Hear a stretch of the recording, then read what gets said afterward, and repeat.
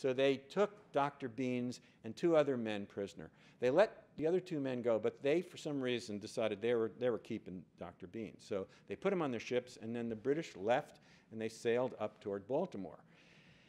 Key was a family friend of Beans, and he was prevailed upon to help arrange the release. Now, prisoner exchanges and prisoner releases were common in the War of 1812. So we had a few British prisoners here, and what happened was we prevailed upon the British, the officer in charge, to get letters from the British prisoners saying how well they were treated, and they were treated well.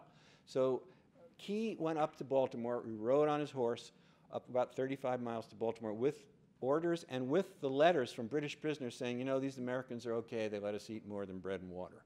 That's not a direct quote, but they were positive letters.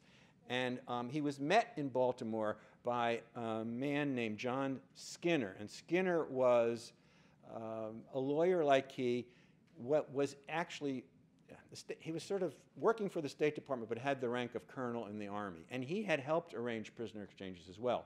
So Key rode up to Baltimore. He met up with Skinner. They got on an American ship, and they began looking for the British fleet. And they found them. And the British welcomed them on board. They did these things all the time. They had dinner, they drank wine, and they negotiated the release of Dr. Beans. We believe it was the letters that did the trick.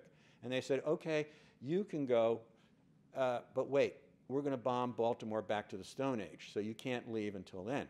So they took Skinner, Beans, and Key and put them on another British ship, and then they moved, as they moved closer to Baltimore, and then they put him back on that American sloop that they sailed out to find the British, but under guard. So, you know, you sometimes hear that Francis Scott Key wrote it when he was being held prisoner by the British. He wasn't free to go, but he would be free to go.